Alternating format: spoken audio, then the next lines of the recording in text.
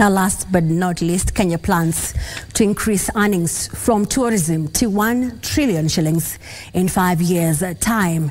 Now, Tourism Cabinet Secretary Alfred Mutua says this will be achieved through aggressive marketing, product diversification, and redevelopment of niche products. The Tourism Secretary spoke during a meeting with various tourism stakeholders in the country at the Kenyatta International Convention Center. According to the Tourism Research Institute, earnings from the sector are expected to jump to 425 billion shillings this year before increasing to 540 billion shillings by 2027. The sector is expected to become the top source of forex in Kenya in 5 years' time, according to Tourism Cabinet Secretary Dr. Alfred Mutua. Mutua says the sector is expected to recover fully to pre-COVID levels by December this year, where arrivals will hit the 2 million mark. Is to think about where are we today? How much money are we generating for our country? We used to be the #1 foreign exchange earner. Now we are #4.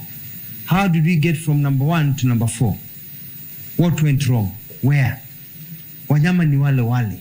The CS who chaired a meeting with industry stakeholders says this will be achieved through aggressive marketing, product diversification, and redevelopment of niche products. To date, we are at 1.4 million tourists. They are super excited.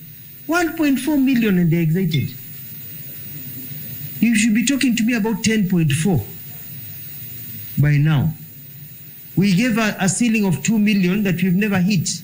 It's 2 million, Africa 2 million. My program, and this is what we want to achieve as Kenya Kwanza, is to get these numbers to over 10 million tourists coming to this country within the next few years. The government had earlier announced various strategies which were aimed at boosting tourism in the country, including improving domestic tourism and value addition by sector players, as well as improved marketing strategies of the country's exotic culture. Frederick Mwoki for Prime Edition.